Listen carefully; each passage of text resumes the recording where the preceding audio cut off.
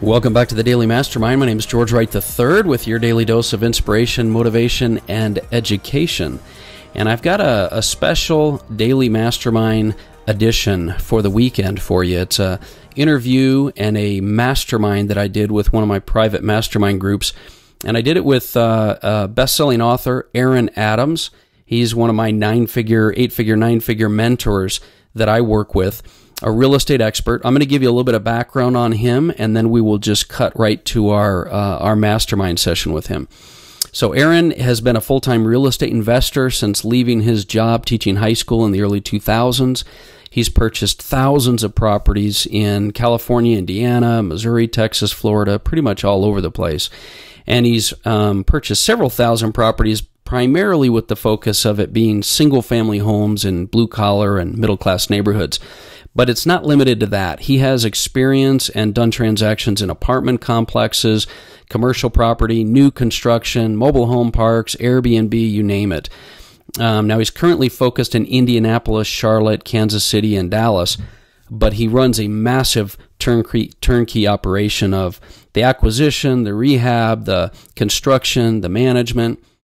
He's got a master's degree from Cal Poly in business. He speaks Spanish fluently, and his business actually provides turnkey passive real estate for individuals all over the country and internationally.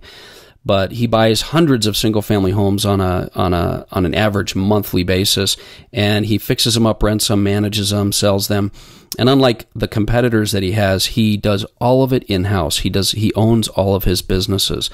So Aaron is an amazing speaker. He's an author. He's, his new book, Tips, Tricks, Foreclosures and Flips of a Real Estate Millionaire, was put out by Wiley, and it's out in the marketplace right now. So I encourage you to get it.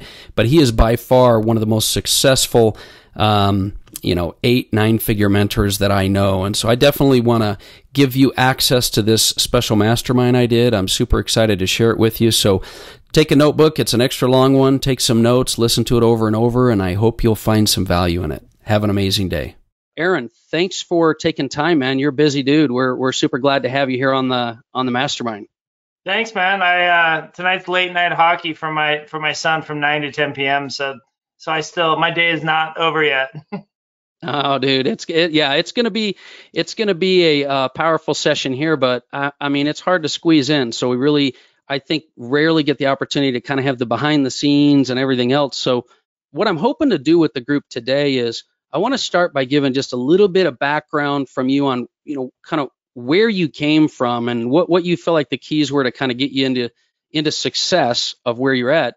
And then we can drill into some mindset and, active passive income and real estate. But could you maybe start us out with a little bit of a background as to, where you came from teaching, and what do you think was the key to shift you into entrepreneur mode? I've always been a student, whether it's of school or, we were talking before we started, I've been rereading some books on leadership that I read 10 years ago. And, when you're doing $5 million a year in total revenue, it's different from when you're doing 20 times that. And it's interesting because at different points in your journey, you think you want something from your business or your personal life or your money, so you go after it. And then when you get it, or you get partially to that destination, you realize that it wasn't as big of a deal as you thought it would be. And so, while teaching high school, I thought, I want more money, which a lot of people do. And so I started reading books and attending seminars and going with networking groups and started doing deals 20 years ago. And absolutely, I started making money. I mean, the fourth year at the high school, I made $400,000 and was still making 40 grand teaching. Wow. Yeah. Although, it's funny, I was talking to a friend of mine today. He's a judge, and we were just, we were talking about how much embezzlement he sees. And, you haven't arrived as an entrepreneur until you've caught one of your employees stealing from you. It's like a rite of passage. And, the amount of anxiety that it gives you once you have something to lose it, whether it's an asset you're trying to protect or whether it's, having systems that protect your own employees from taking from you, it creates a whole different level of anxiety, because there's the anxiety from poverty, there's the anxiety from losing what you have to to lawsuits or by theft. And so what's really interesting is 20 years down the road, you realize that anxiety never goes away.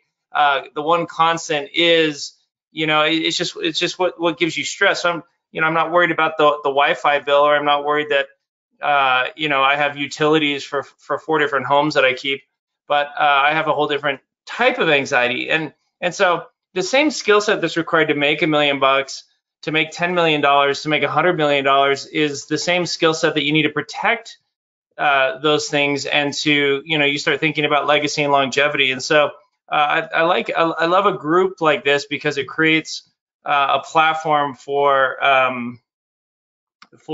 discussing these kinds of things, because there's tons of platforms for, how do you buy a mobile home? How do you flip? But a group like this gives you the chance to kind of go take a deeper dive into these kinds of things. Well, also I've learned from being around you enough that it's not, and this is 8 and 9 figure thinkers, right? It's not the strategy, it's not the thing. You guys think differently. Like, your thinking is what kind of got you where you are and what you're doing. It wasn't the other way around. You didn't start thinking creatively after you were making a lot of money, right? Right. Yeah, you're right. And it's, like this morning I was getting ready, and I'm in between travel. I really don't have much going on this week. I had maybe 2 hours worth of work, and I found myself rushing to get to the gym.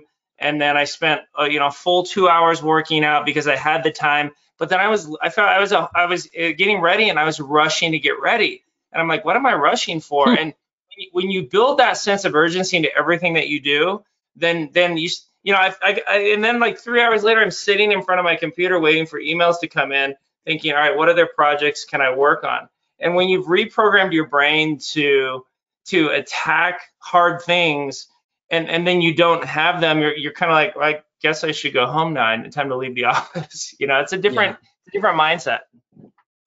Yeah. Well, and don't you feel like you have, it's not about getting to a destination. You're driven by those same goals and things to get you where when you were a teacher and you were trying to push yourself to the next level, now you're at an area, you're pushing yourself to the next level. It's really not that destination, right? I mean, it's always your mindset pushing you.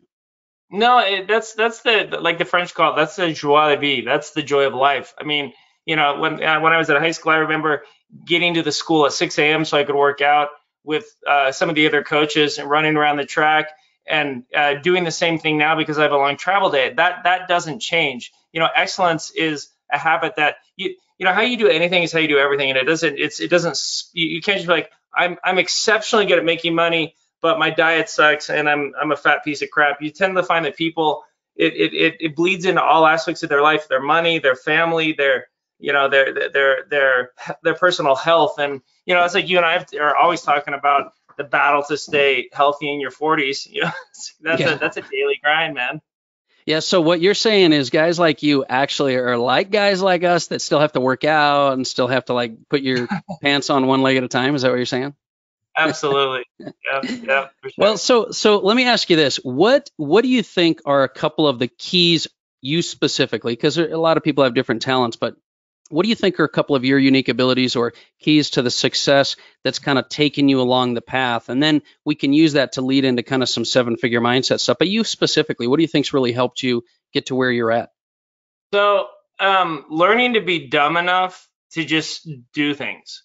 I remember being so scared to buy an apartment complex because I'd never owned one, and the only way to learn how to own an apartment complex is to buy one. And having W-2 employees is intimidating. You just need to hire one.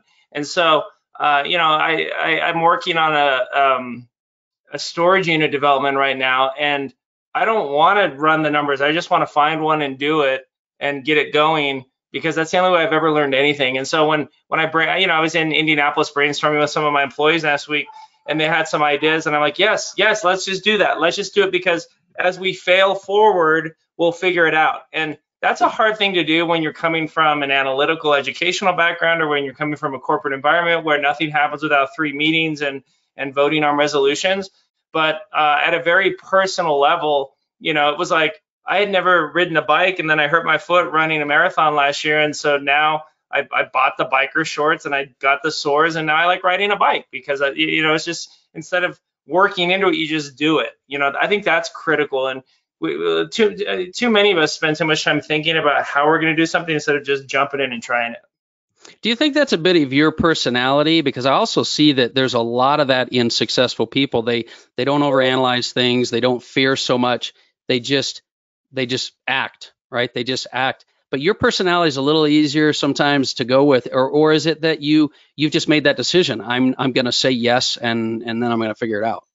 Once you start doing it, it bleeds into everything. And I think yes, it's important to get some education at a seminar or from a book or from hearing something, but then it's just as important to plug that in and do that. And it's, I approached you a couple of months ago and I said, hey, George, you have a network that I don't have of people that I don't know, and I want to try something. And you're like, okay, here's a guy. And I called the guy, and now we're moving forward. And we were just talking about it the other day. And, a lot of people have been talking about doing that and building that part of their business. And I'm just like, I'm just going to try it. I'm just going to figure it out, and then I'll let you know how it went. And I'm going to try it again. And I don't know if I'm going to make money or if I'm going to lose money, but I know after trying it 3 or 4 times, I'm going to know a lot better. What's fun is I've noticed this about you in particular, and I'm talking about out of a lot of successful people that I know, that you've it's a habit for you. Saying yes and moving forward, not just a habit, but I've seen you with your people in your office and in your organization. You teach that same thing, where I could see you in a brainstorming session say, whoa, like, let's stop talking about it and try it. Let's just do it. Yeah. But you also, there's a confidence in and do you think that for a lot of people that have this fear, I mean, it is a process, right? It's going to take, the more they do and make it a habit, that the less fear they're going to have, the less they think about it? Or is it, you just got to make the decision and bite the bullet? Well, I number one, I have the confidence that I'm going to fail at some part of it. And so I'm not afraid of that anymore, because I also have the confidence that I'll just keep tweaking things until I figure it out, because I've been doing that, for 20 years. And so it's having the confidence that you won't give up, that inner confidence in yourself, that that you'll just keep grinding and keep tweaking. I love what you just said. You said you have the confidence that you're going to fail. So that's out of the way. Now it's like, just be confident you're not going to stop. You're just going to keep tweaking it. And I noticed it with some of the things that you do with your organization, and even in a marketing. It's one thing to say, I have the confidence, I know I'm going to fail and things like that, but you truly believe that it's through that failure that you're going to get the answers you need to move forward, right? For a perfect example, so last week I'm in Indianapolis. We manage in 1,600 properties. We have $100,000 to $200,000 a month in maintenance calls that come in on these properties we're managing. And for years, I had this belief that you don't hire a W-2 maintenance guy because he'll be lazy. You pay him by the job. You pay him piecework. Well, that worked up to about 1,000 properties, but now we're paying so much. I'm making some piecework contractor rich. Like, I realized I paid one of my guys like, $1 million last year. And I was like, wait, I need W-2 guys. And so 6 months ago, I said to my team, guys, we got to get some W-2 guys in here. We're losing money on this piecework by the job 1099 structure. And they're like, oh yeah, we've tried this. And literally we sat there and I'm like, no, I want you to try this, and I want you to do this, and I want you to think of this, and I want you to go ask this guy this. And I said, from a rainmaker standpoint, from a big picture standpoint, we have to do this, because we just lost $50,000 this month of overpay because we're not on that structure. So I don't care where we pull them from. Let's get some W-2 guys in here. In 4 weeks, we have to have one. And so that's the difference. Whereas 20 years in, I get mad if we aren't gambling and moving forward. Where my team in that case was like, well, we're gonna go to some temp companies and some staffing services, and we've interviewed some people. I'm like, stop! I just don't tell me what you've done. Just tell me why we don't have someone here working that we're figuring this out.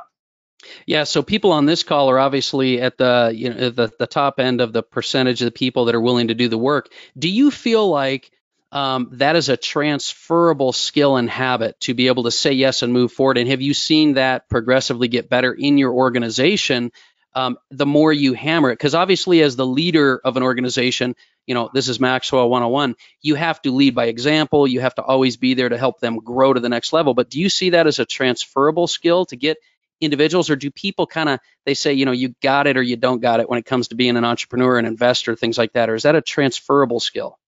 So where I've seen it, it wasn't transferable until we started focusing on what the corporate America calls KPIs, or key progress indicators, key performance indicators. Yes. Every employee, every partner, every person in your organization needs a metric or a series of metrics that can be used to define their success, that they can hang their hat on, or can be used to hold them accountable. And so everybody hates them when you try to implement them. For example, in Indianapolis, I have Heather, who screens tenants for us. And I say, Heather, you fail if we get over 7 evictions in a month and you don't get your bonus.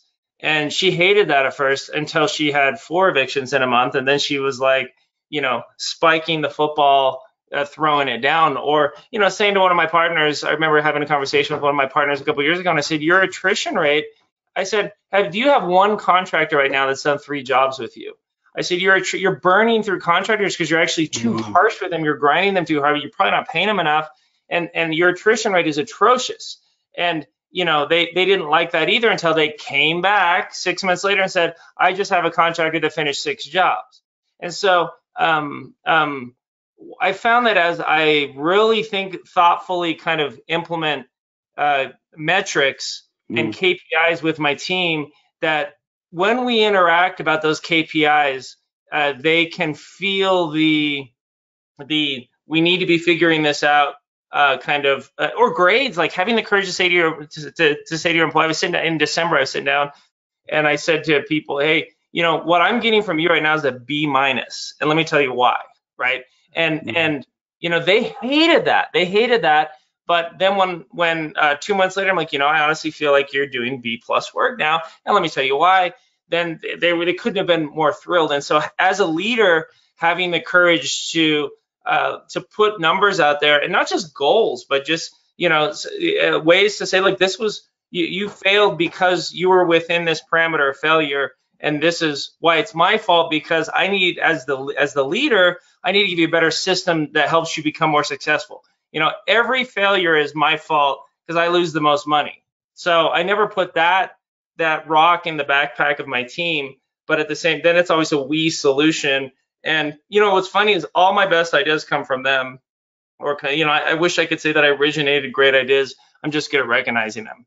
Well, you're good at pulling them out of people as well, which is good. I love how you said, and that really clicked for me, because transitioning that skill is not something that's easy to do until you start measuring it with, you got to have a scoreboard, you got to have the KPIs or grades, because then all of a sudden all the focus is on that skill set that you want to develop. I noticed that when I came to your operation, because Aaron runs a massive operation in Indy, and I was thinking to myself, man, I've run big companies, but having thousands of properties to manage and rehab and having hundreds of contractors, how do you do this? And you're like, it's simple. I have one report for this person, I have one report for that person, and all I got to do is look at it and I know if they're doing it. But it was always like, I thought it was really strange that you were like, the amount of delinquent rent, that is it. And we know that's the metric I'm going to measure this person with, or the amount of jobs in the queue, and so that's huge. I really like that. But I also think you do a really good job of, do you feel like by having those metrics, it allows you to be more, in some ways, hands off, like it gives them a little autonomy to just get the job done? Or is it because you're not a micromanager at all? We'll never run it. I'll never create an SOP, right? A standard operating procedure that a lot of franchises have, because I feel like the minute you start to spell that out, then people hide behind that. I mean, I worked at a union job in a casino, and it was just a restaurant job, but it was amazing how people hid behind. The one that I'll never forget was, in the casino you had housekeeping, and then you had restaurant bartenders and food servers.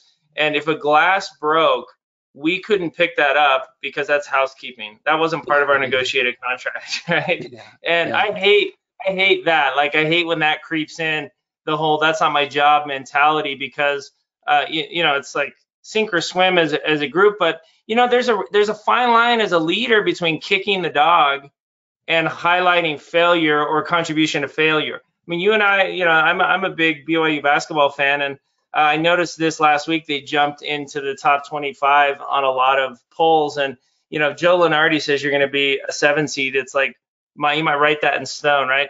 And then I was reading an article today that was talking about the commitment to analytics as a program, and this new coach that came in last year, Mark Pope, how he brought in the guy from the Lakers that did the analytics. And then they were talking about specific players on the court, how, one player was like, yeah, I didn't realize that I shoot threes so much better from this spot on the court, so I try to take more threes from that spot. And business is the same that way as sports. There's a overall scoreboard that defines success, but then every person should have analytics and data and metrics then that they use to define success on a daily level. And if they don't have those, and if you haven't empowered them with that and the system to implement that and the tools to implement that, then scalability becomes impossible, because then the business needs you to be there. In my case, I was forced out of my markets because I had the opportunity to be the full custody dad of my boys in Idaho, something that I've happily done. And so we kind of fell into we kept falling and kept stumbling. And until I really embraced this, to where I could sit in Idaho and evaluate how construction is doing in Charlotte by the numbers, I couldn't really, be confident that things were going well in Charlotte without flying there every month. Yeah.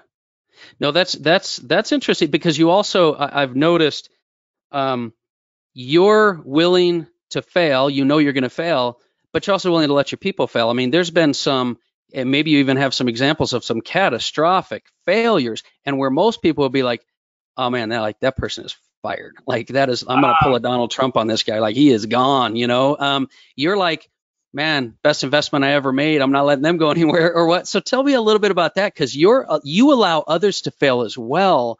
Yeah. So there's autonomy to grow, little measurements, scoreboard keeping, but there's some real latitude there on mistakes.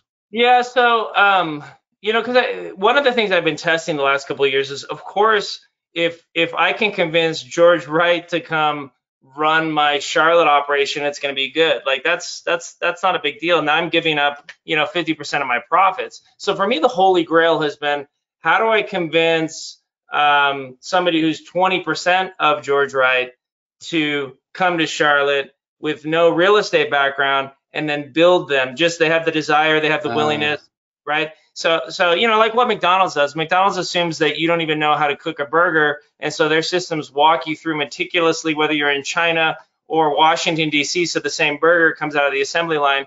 So I have somebody here in Idaho who was working for me in Indiana, and he spoke Spanish, which that was huge. So I said, Mike, I'm going to teach you how to run construction, and you will lose my money. But I'm happy to pay that tuition for you to learn to manage contractors in Idaho. And so, we just finished an apartment that was, he let the Hispanics choose the color, so the walls are pale purple, lavender, right? That's a very popular interior Hispanic color, and the property owner hated it. And we had one of our contractors return a hot water heater. We gave him the money for the hot water heater. He bought it and then returned it 2 days later and pocketed the cash. I mean, we've been ripped off, several different ways. And, I keep saying, hey, I'm happy to pay that tuition because, you're the project manager on this. Oh, my favorite was the guys, these are guys mostly from Mexico. They've never heard of a storm window in their life. And they went to Home Depot and they didn't order storm windows. They ordered custom replacement windows. So then not only did I had to pay triple the cost to install those custom replacement windows, because you can't return them. I've easily paid a semester's worth of tuition, thousands of dollars for Mike's construction education. And what you're really banking on is that person will become profitable for you down the road because if they're the right kind of person, the embarrassment, the pain from failing will allow them to listen a lot more than if I hand them an SOP and be like, do everything in this book. And so that's what I was going to ask you. That's something that keep them responsible or feeling responsibility for those failures, because you don't just leave it open to, look, we know we're going to fail. They feel it, right? Yeah, I make sure that I have conversations where they feel like, let's not beat around the bush. Your lack of management. I got you the job. I funded the job. I brought you the guys. You didn't manage it. You failed. we both lose. You're not going to lose any money because I'm the one who's going to buy the hot water heater again. I'm the one who's going to pay the extra money to replace those windows. So, oh yeah, I will pay the tuition. You don't have to pay that out of your pocket. But Mike feels he hates it. It gives him anxiety, and I'm like, good. I'm glad you get anxiety because the next you should have a whole list of boxes that you need to check because it's so specific to Mike and his personal failures.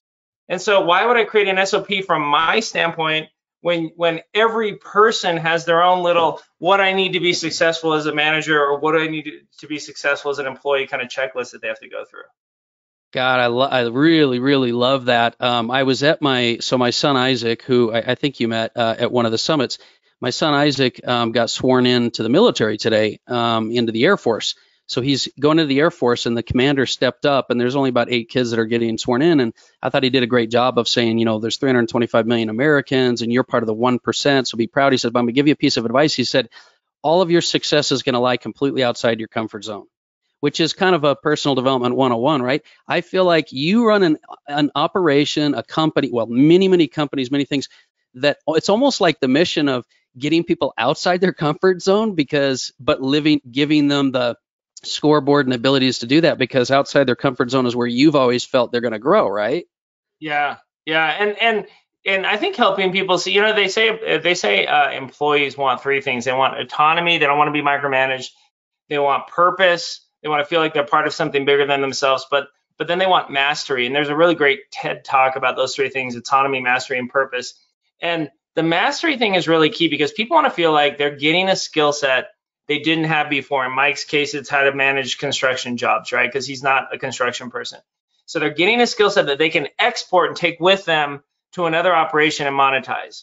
And as a leader, it's about having the courage to say, yeah, I have no problem with you learning construction management because I'm hoping that you'll see the way that I do business and the way that I treat you will be such that you'll want to stay without me making you sign a bunch of contracts, non-competes, what have you, that you'll want to be affiliated with us because staying with us, you'll see as a path to get you a little bit further down the road than maybe if you go out on your own.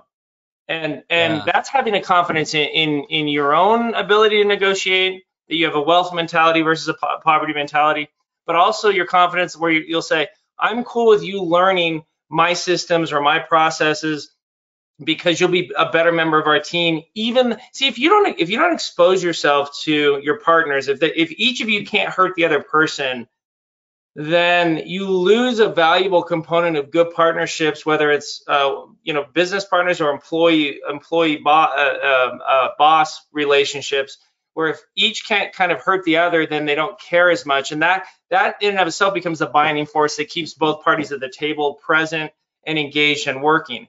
And so it's hard to do that. It's hard to have that be like, if he bails, everything that I wasted teaching him construction will go with him.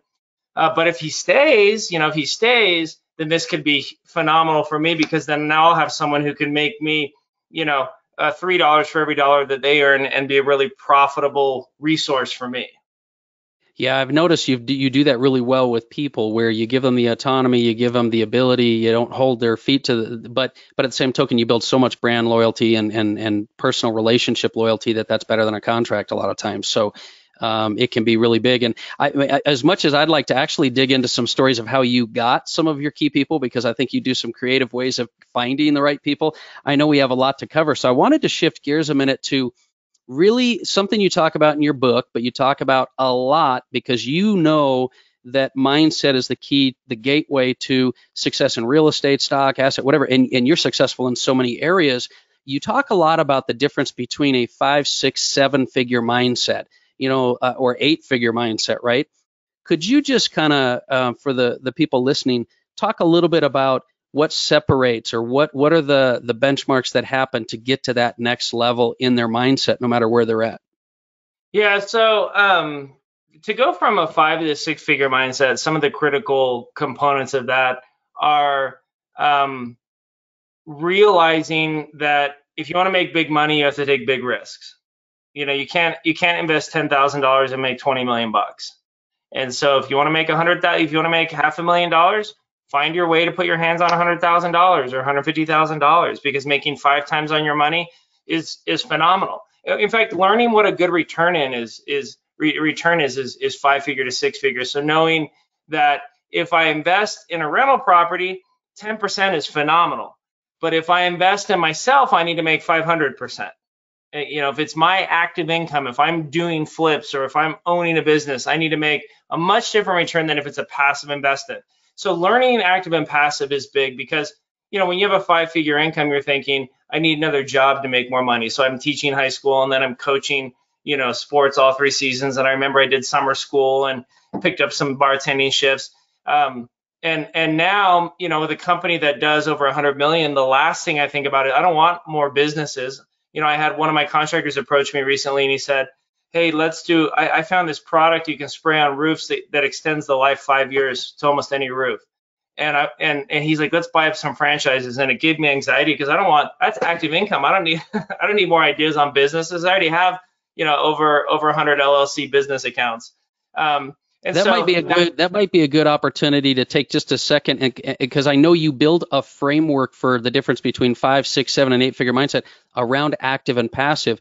Just for those that maybe haven't heard you talk about this before, could you just kind of define the difference between the way you view active and passive? Because most people just feel, I want to go from active, a job, to passive. Like my goal is to jump to that, right? So maybe you could define the two and then kind of build us through the mindset.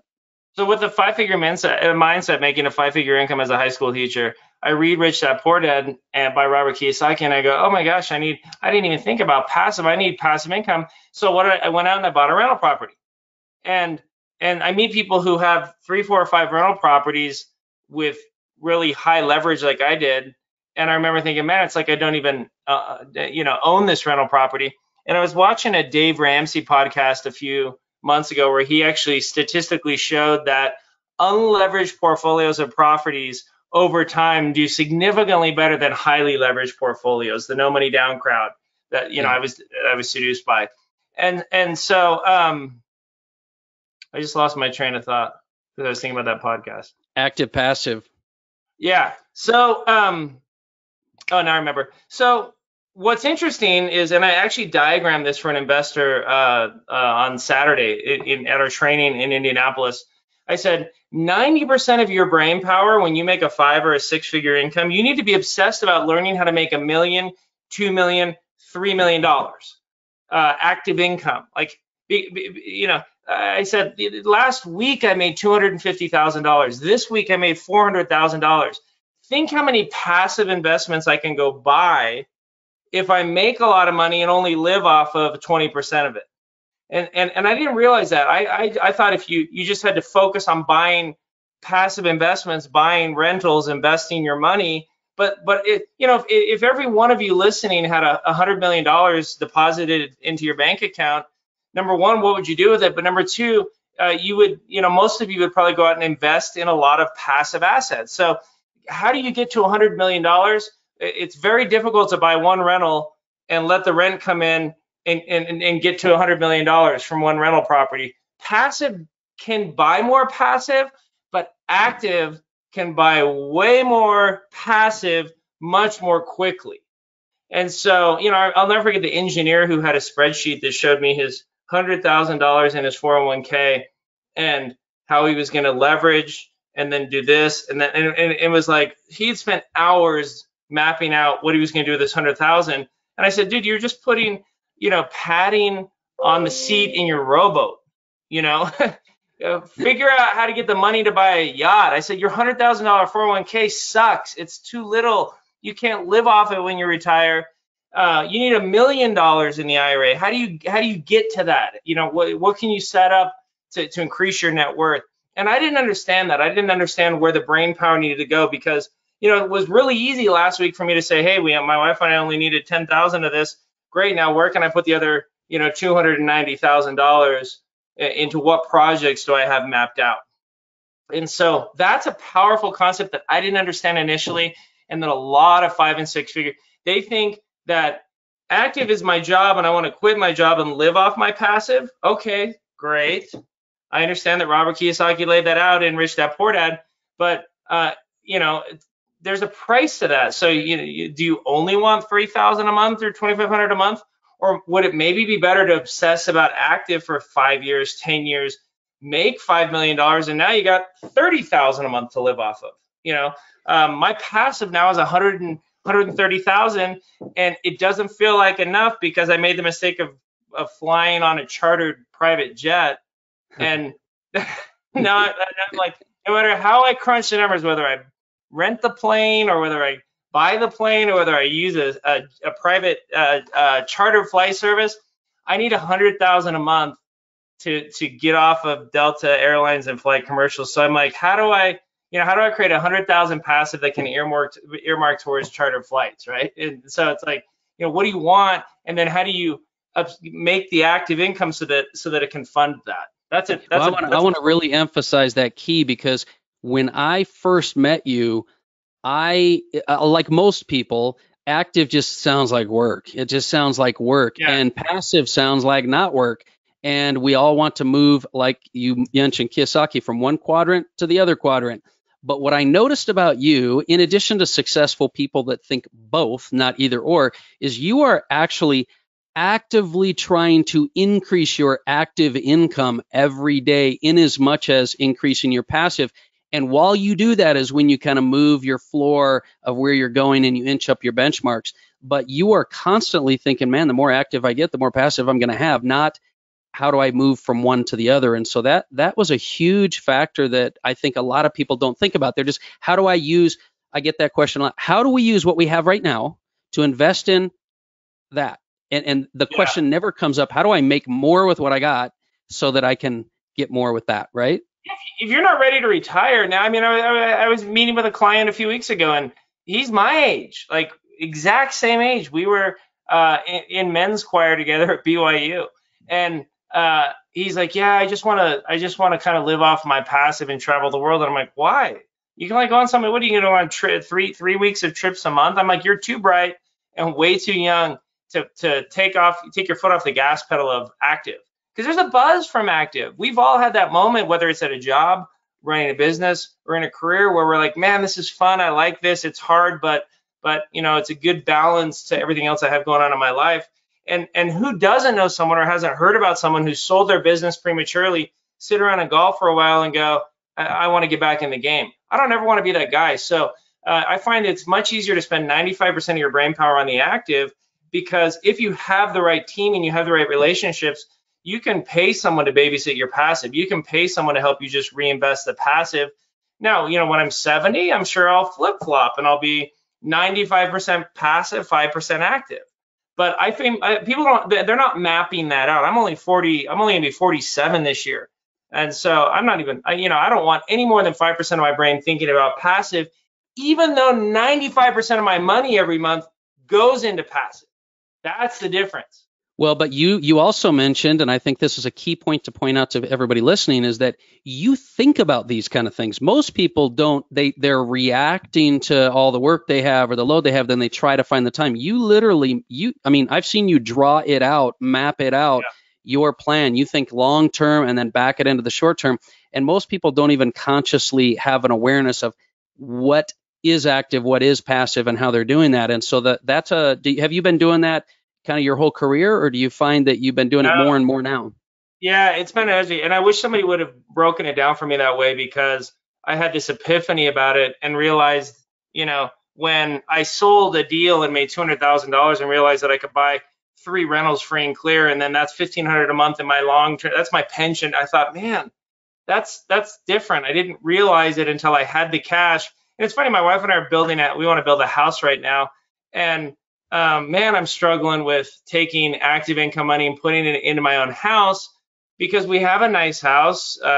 We between Indianapolis and Charlotte and Idaho, we have over $2 million in unleveraged homes that are residences, and we'd like to build another house, but every $100,000 that we put into a mansion for us, to me, is like $1,000 a month I'm losing in passive, and it like gives me anxiety. And so when you reprogram your mindset to only live off of, let me just be more specific. If you live, I don't care how much money you make, if you're living off of more than 80% of what you make active income right now, you don't know how to, like, you got to learn to live within your means. You need to cut your budget, right? And then on the flip side of that, if you make over $500,000 a year, you should be living off of half of that, and over $1 million a year, you should be living off of only 30% of that, because, at 4 or 5 million bucks a year, we live off of, 5% of what we make active income.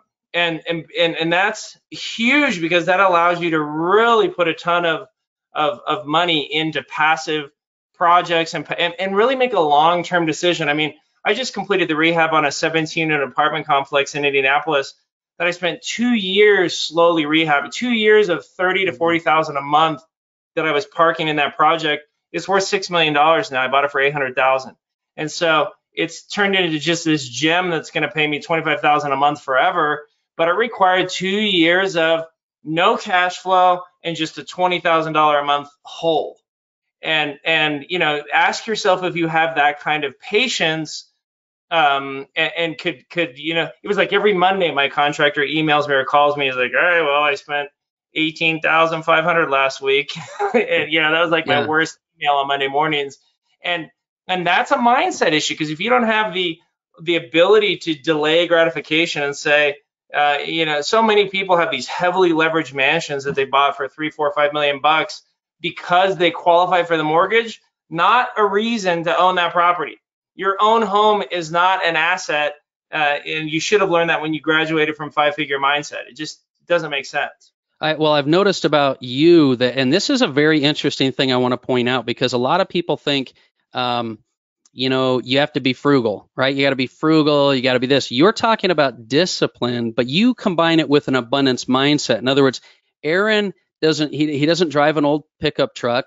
He doesn't, he has a good lifestyle. He's talking about discipline to spend and live within your means, but an abundant mindset that grows it so quickly that you still have a lifestyle. You still have fun. You travel, you eat out, you spend time with your family. I know you fly them, in style. And I know that, your wife's going to have some influence over this house, so we won't go there.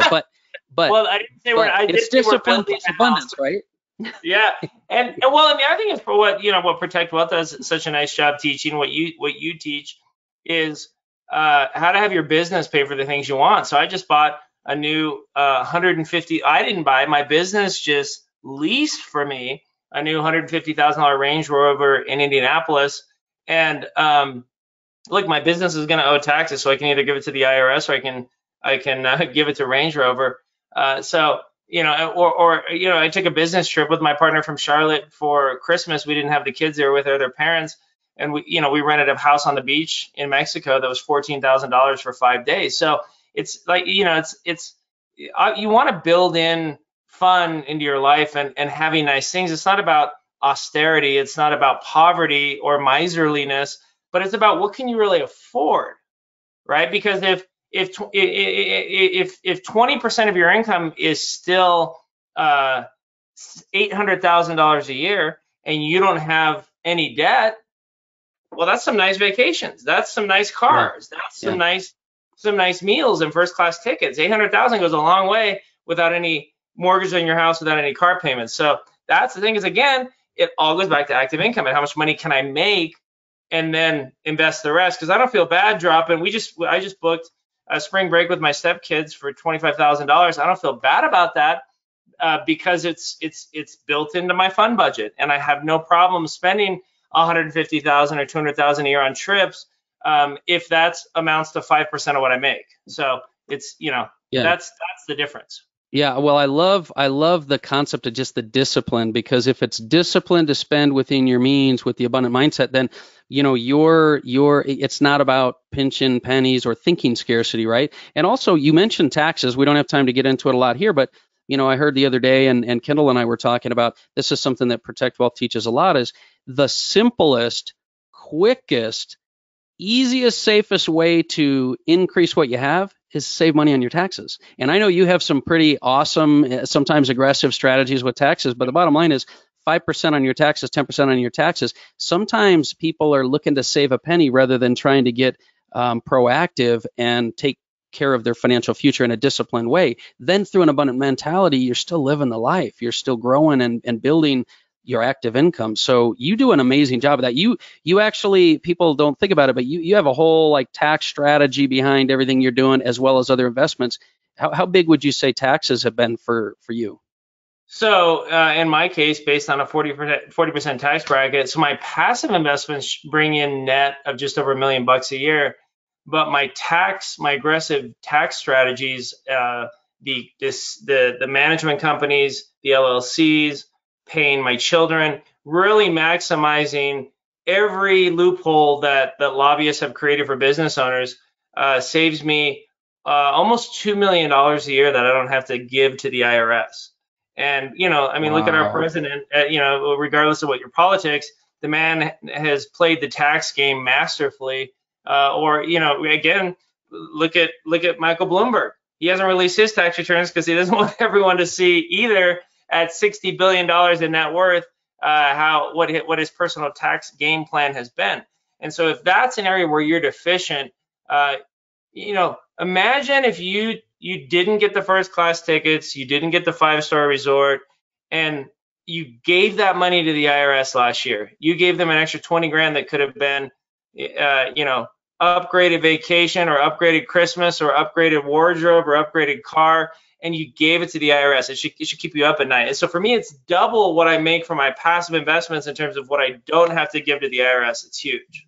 Yeah, and the challenge for most people is not only did they give it to the IRS, but then they went out and also spent it on the trip and everything else. So they actually have both, whereas you could just with some strategies literally have that pay for it. And for those of you that are wondering, like some of these amazing ultra high net worth tax strategies, I mean, you're just going to have to go to the Alpine Cash Flow event or go to the summit, because there really are some great things you can do. And that's kind of not the purpose of our call, but I wanted to emphasize it because discipline means, for what Aaron's saying, is it means in everything you do, anything and everything, whether it's spending money, paying taxes, whatever it is. And that discipline with abundance has kind of gotten you where you want.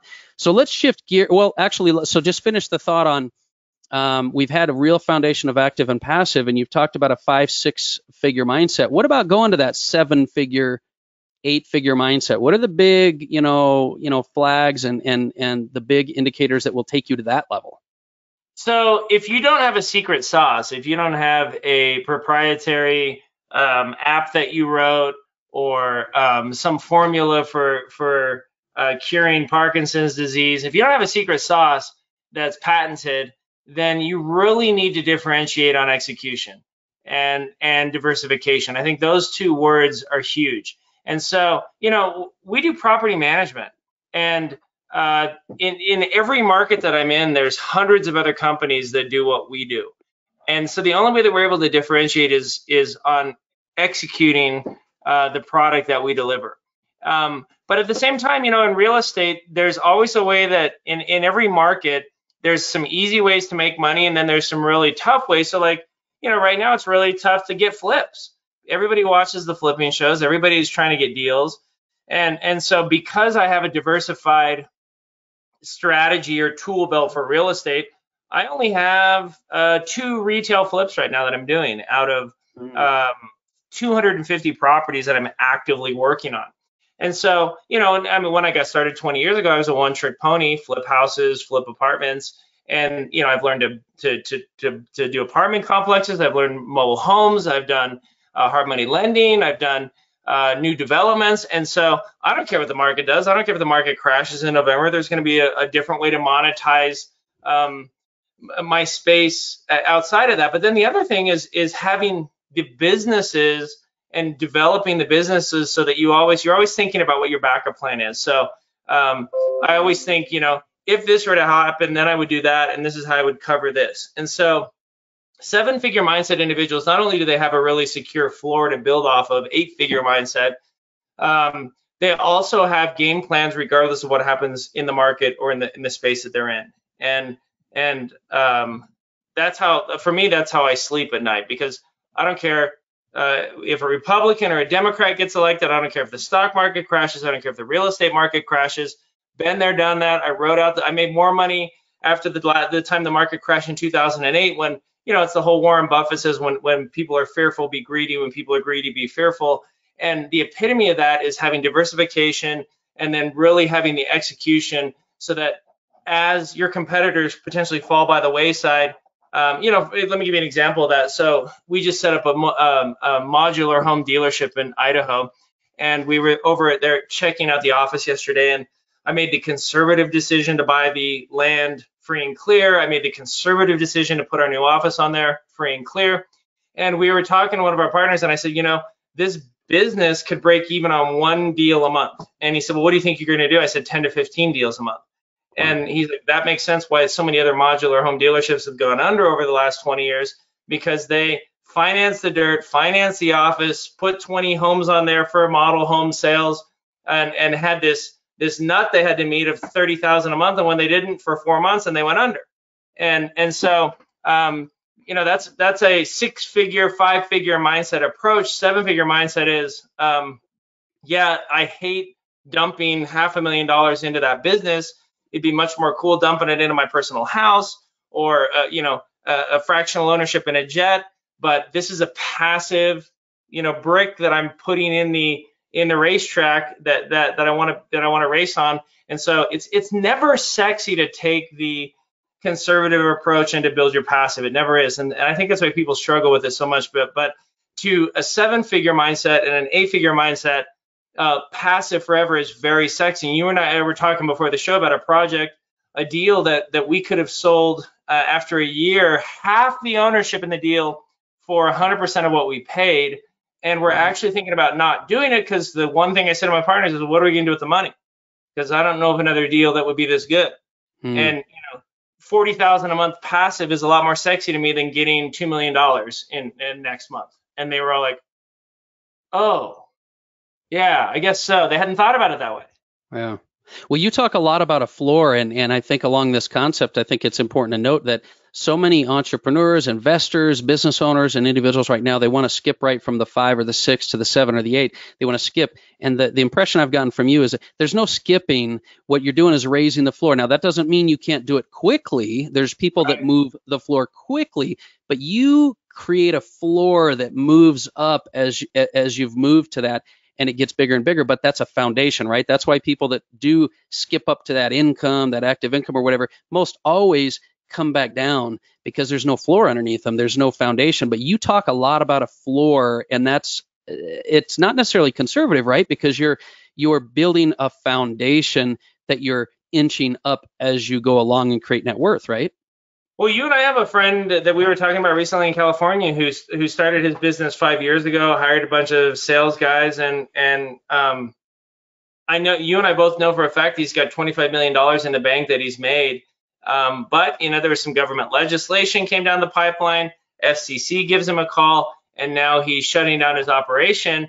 And I've never, it makes me want to throw up to have to go to employees and be like, hey, George, I know that you bought in. I know you've done really well for 3 years, but I got to lay you off because, man, I just miscalculated, and I don't have another game plan for you or for the business. But I got $25 million. Like, to me, that's a loss. That's a failure. Yeah. And I'll be the first to admit it's why I'm not worth $200 million right now. But my 50 million is really solid. Yeah. No, that's huge. And so that actually leads me to one more question I was going to ask you, because you talk about the difference being execution and diversification. This has come up a lot. What do you personally feel is the value of diversification versus focus? In other words, someone's doing real estate, they're focused in on something they're really good at, but diversification is what kind of helps them when the markets shift. How do you balance diversification with focus?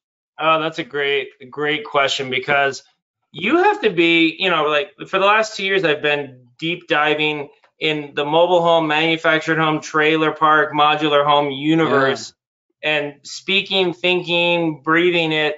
And so I've been 90% of my brain power has been focused on how do I monetize it? How do I set it up? How do I secure it? How do I prepare my investments in that for any type of change in the market? And so it's required an enormous amount of time to get expertise. It's just like I remember I couldn't shoot a 3-point shot to save my life in high school. And I spent one whole summer out in front of my house shooting 200 shots a day, right? And that was all I did after work for that whole summer. And in the timeline of my life, that wasn't a big deal. But dabblers are not the same as diversifiers. Dabblers are like, oh, Okay. Shiny object guys, you're saying. So it's not yeah, like constantly picking things up.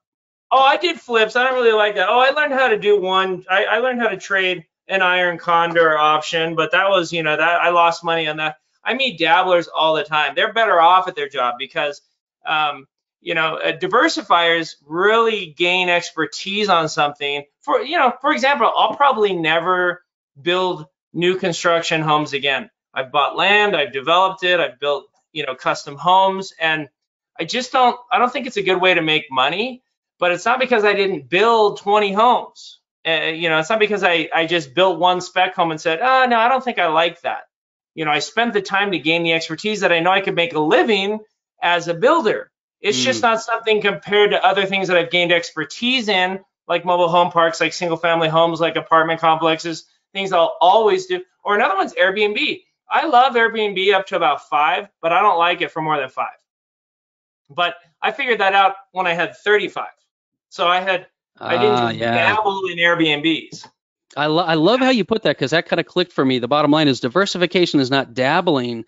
What you're saying is when you do a diversification, it's not about when do you diversify or when don't you. It's when you make a commitment to do a deep dive into the diversification. It's not when you decide to dabble in it and see if it works, and then you add it to your repertoire, right? And so either you need to have the expertise, you need to have a partner who has the expertise enough to where you could say, this is why I don't, like I could tell you, over a couple of hours why I don't think Airbnb is scalable, why I don't love it as a scalable investment, just like why I don't like building new construction homes, but it's not because I don't have, and my partners and I don't have the expertise. And if I don't have maybe I don't know how to manage an Airbnb from the website that great, but I have business partners that manage them for me on deals that we own, and I absolutely can quarterback that decision enough to say, no, I don't want to earmark more of my capital to that. But then there's spaces like apartment complexes. I bought my first one year 1, and I just bought another in year 20. I'll always be in that space. Just like single family homes, I'll always be in that space. And so learning enough to make an intelligent decision is much different. That's diversifying. That's not dabbling. So those are really good pointers for people on the call. If you have a partner, an individual that has the deep knowledge in it, or you make a commitment to deep dive, that's not dabbling. And most people that diversify dabble, they don't focus. And so what you're kind of saying is that you can diversify in a focused way by deep diving. And that it's not about when do you focus, when do you dabble. It's just a commitment, right? Absolutely. Yeah. And it's something I'm always, every time I found something new, I bought my first mobile home park in 2003, and then I bought 6 more last year. So it's a space that I think I'll always be in. But there's some things, every time you can add a new knowledge base like that to what you're doing, it's just like, now that I spent the time to learn how to ride a bike and get the padded shorts, now it's one more cardio that I can do every day to beat the boredom of cardio. It's the same thing with business. Well, it goes back to what you originally said, which is that extra deep dive and some diversification and execution is what takes you to the bigger mindset, but you have to be patient, or the bigger, you're going to an 8-figure mindset, 9-figure mindset, but you have to be patient and disciplined to deep dive with it. So, man, oh my gosh, man, I could pick your brain all day long, man. I got so many notes, but here's what I want to do, because these guys are going to kill me if we don't hit this a little bit before we go. With real estate, could you comment just a bit about where you see some of the opportunities right now? Because you've mentioned everything from apartments and commercial and single family to Airbnb. And maybe as you're doing that, talk to us about which of these fit into the active versus the passive. And just where do you see some things going? Because you seem to have a trend of success in whatever you do, because you've done a lot of due diligence. You're not just guessing. So talk to us a little bit about the trends right now. So for those of you that are more research minded, I love Harvard's Joint Center for Housing Study website. It's probably the best macroeconomic think tank platforms that's out there. And you don't have to log in. There's no subscription. You can just go click on their research and start reading through. And they just published their 2020 state of housing. And the trend that just is so massive right now is we have an affordability crisis with housing. And so even though the market has been strong for 11 years, even though interest rates are at 3%, we're underbuilt in this country. The builders are probably about 4 million homes underbuilt.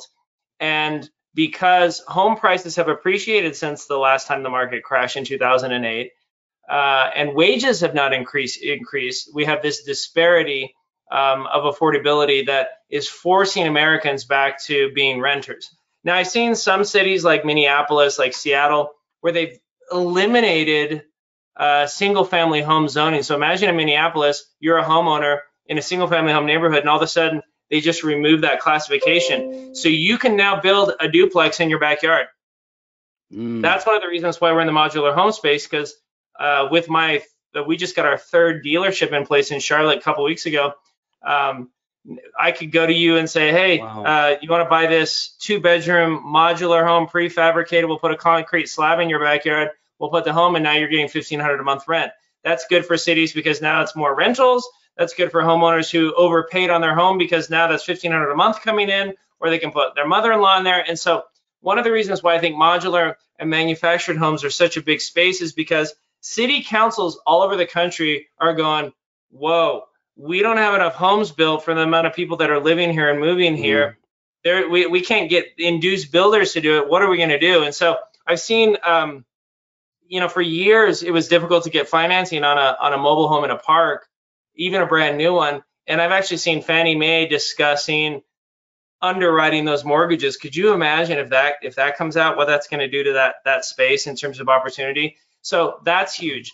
And those of you that have the opportunity to pick up rental property in blue collar entry level home neighborhoods, and those are the kind of properties that we sell to investors, that's the most underbuilt segment of the housing market that's out there. Builders that are in the space are building upper income, higher end custom homes because they make all their money on the upgrades. And so one of the reasons that we sell rental property to investors turnkey that's fixed up and rented out is because that allows you as an investor to capitalize on the fact that we're becoming a nation of renters. But when people do want to convert from renters to homeowners, you have a home in the market segment that they're able to buy in. So I just saw at our Alpine Property Management in Dallas, my partner Kendra just listed a property on the market that we sold to a client for $110,000 8 years ago. She just listed it for $270,000, and in that neighborhood, that's an entry-level home. And wow. So our client rented that property out for years and made 8, 9, 10% a year on the rents, and now they're looking at picking up $100,000 after commissions, $150,000 from selling it to a homeowner. And that's kind of the vision that we have for our investors from a passive standpoint. But if you're active and you're in this space, mobile home is phenomenal. Last summer we did a couple of one-day seminars with Protect Wealth on mobile home and on Airbnb. Don't think flips, think Airbnb right now. Don't think commercial, because commercial is just, apartments are it's so competitive to get apartments right now. Think mobile home, think manufactured home. Those are the real kind of active income opportunities. And in terms of passive income, notes are good. Buying and investing in notes, buying entry-level blue-collar rentals are really strong right now.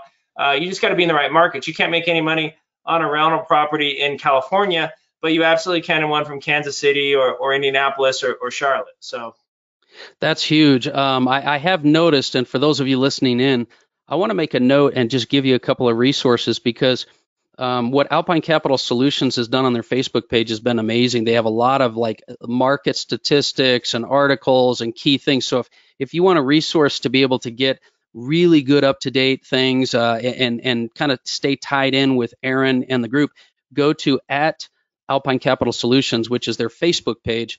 And for those of you that may or may not qualify to be able to go to maybe some more private exclusive events with Aaron, you can go to the passivelyinvest.com website as well. That's one that Protect Wealth has put together with Aaron that kind of gives a little bit more detail about what he does. I know that's not something you were going to be mentioning here, Aaron, but I didn't want to fail to mention that people may want to connect with you more on those areas. Obviously, the Tips, Tricks, and Flips of Real Estate Millionaire, that book is a gold mine of stuff that we just did. So if you haven't already picked that up on Amazon, you want to do that. And I think we're going to be providing that for our mastermind members specifically. But those are 3 really good ways for people to kind of stay connected with you, because you're really knowledgeable. I mean, you take the school teacher in you, the expert in you, the diversified guy in you. You're good at teaching these concepts. what other ways are those the best ways for people to kind of stay connected with you? Yeah, I just uploaded 3 articles today. I spend about at least an hour and sometimes up to 2 hours doing research. All those hours I spend on a Stairmaster or a treadmill. I'm reading through articles. Your ADD like me is kicking in, right? Yeah. Yeah, and so if you're on Facebook, Alpine Capital Solutions has a page. The only thing I put there is primary resource. Our alpinecapitalsolutions.com. We just upgraded that website. And then obviously, I've been partnering with Protect Wealth for a long time. They have a web page, and we'd love to have you come to one of our events. We don't charge for our trainings, and we'd love to host investors that qualify. And the way you qualify is you just have some money that you can invest passively. And if you don't have to sign any commitments that you'll buy anything, but we sell deals. We make money selling deals. And so if in fact, we had a slide that I threw up a couple weeks ago. It showed all the different products that we have capital solutions for our clients. And so we're always interested in looking for people who have an appetite for passive investments. And we've been working with you and with Protect Wealth for a long time. I think we had probably half of our investors at our last event were Protect Wealth clients. Yeah, what I love about for those of you listening on the call and afterwards on the recording, one of the things I love about Aaron is when it comes to, and the reason we wanted to feature him on this call is when it comes to finding someone who's super successful to pattern your life after, to get the mindset, the strategies, the execution, the support, the resources, he hits it. I mean, we've been able to talk today about not just, the differences in mindset and some of the strategies and active and passive and real estate, trends. I really feel like you've got to surround yourself with successful people, and you can learn, and if you're hesitating or you don't have the confidence or you don't maybe have the belief because you don't have the experience yet, so you can't have the belief. When you surround yourself with people like Aaron, you get this belief transference, right? He makes it seem like it's so easy and so simple or so confident. He's got the confidence. You get that kind of come across. And the fact that you give away education like you do, because you actually want to help people do it, I know it upsets a lot of people that are in the space of selling education and books and tapes, but it's one of the things I love the most about you because you do it freely and you do it in a really deep dive way, but it's also relevant to the market. So really appreciate you doing this. We're super glad that we had you here today. So thank you, man. I really appreciate it.